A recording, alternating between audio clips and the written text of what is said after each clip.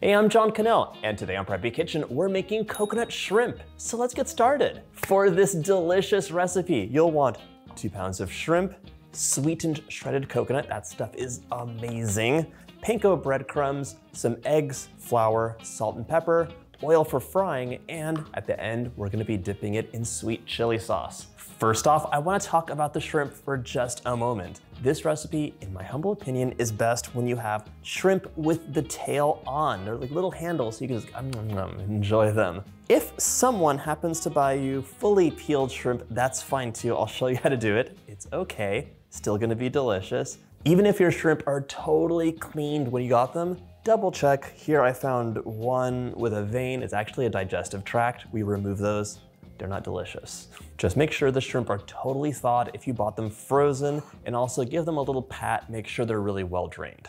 Now, we're gonna set up our dredging station. This is really easy and it goes by fast. So in my first bowl, I want 120 grams or 1 cup of all-purpose flour, to which I am gonna be adding 3/4 of a teaspoon of salt, just about, measuring the way my mom does, and then 1/4 teaspoon of pepper. Give this a little whisk to mix it up. And you can season this with whatever you'd like. Extra seasonings are always appreciated. Set that aside, and in another bowl, I'm gonna add 3 eggs. Just crack them in. This is gonna be the glue that holds our delicious coconut panko situation onto the shrimp. Shrimp are one of my favorite things to eat. I love them in many different preparations. And if you watch this channel, you know I am addicted to coconut, so this is like my dream recipe come true. Give that a quick whisk. The last part of my dredging station is gonna be the coconut panko breadcrumb situation. 1 1/4 cup or 70 grams of panko breadcrumbs. They're very light. Oh my gosh, the house is so quiet now. Brian is on a scenic drive with the kids. When they come home, we're gonna have a delicious dinner, which includes these coconut shrimp. This stuff is magic. My brother and I would always just eat tons of it because my mom makes German chocolate cakes a lot. 125 grams of sweetened shredded coconut. That's 1 1/4 cup too. Scale's done.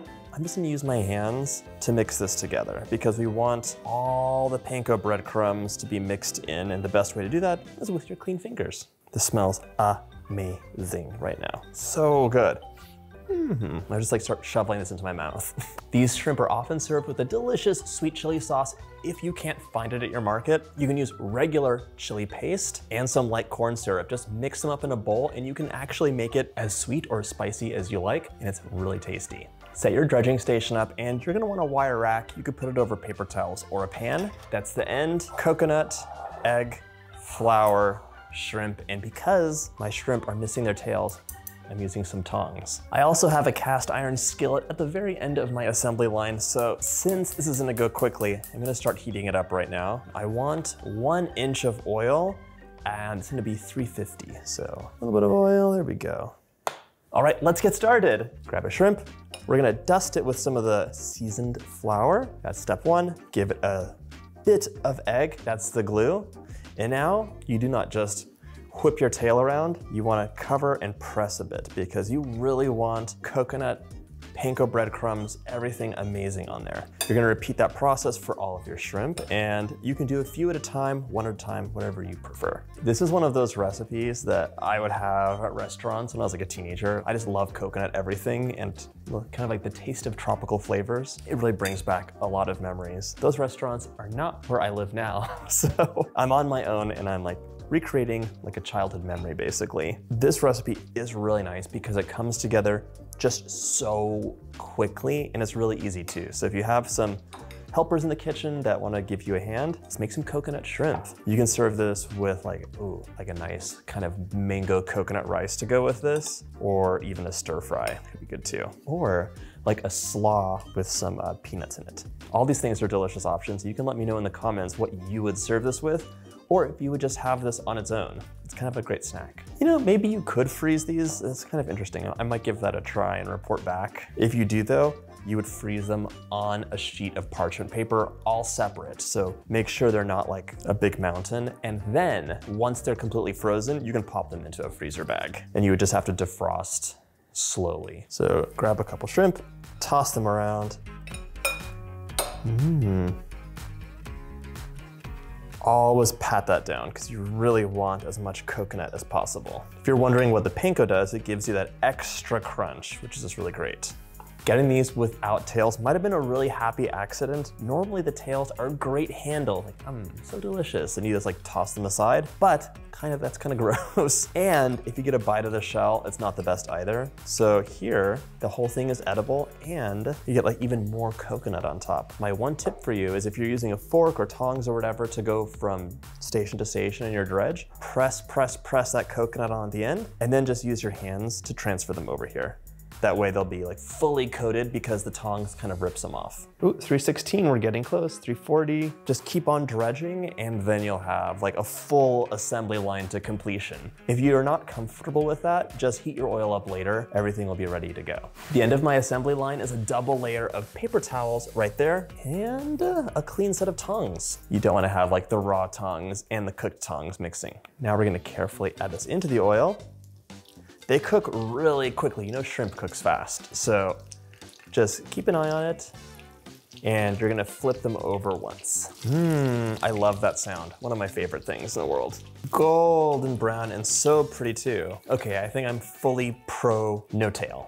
So while those are frying, we're just continuing our dredge and it happens so quickly now. Pan frying is super easy, but one thing to keep track of is the temperature. Whenever you add these shrimp in, it's gonna drop, but then it'll rise back up. Just be fully attuned to what's happening on here or keep a thermometer handy so you can see, is this 350 still? It was a minute ago. You never want to overcook shrimp. Perfectly cooked shrimp is like, must melt in your mouth, has a wonderful like buttery texture. If you overcook it, it'll be rubbery. When you fry these, once the outside is golden brown, the inside is perfectly cooked. They're gonna be amazing, fresh out of the fryer. If people are running late for dinner, things like that happen, I like to warm them back up in my air fryer. Just a couple minutes at 400, heats them back up, keeps them nice and crispy, kind of gives them a re-crisp. No one even knows. They taste like they're fresh out of the fryer that way. They're not gonna do well in a microwave.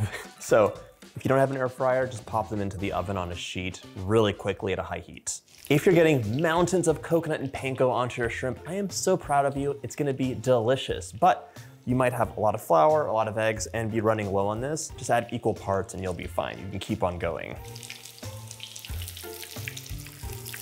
These shrimp are delicious on their own, but they're that much better with a little homemade sweet chili sauce. That is sweet, crunchy, spicy, amazing. There aren't gonna be any leftovers. I hope you get a chance to make this recipe, and if you like this video, check out my easy dinner playlist.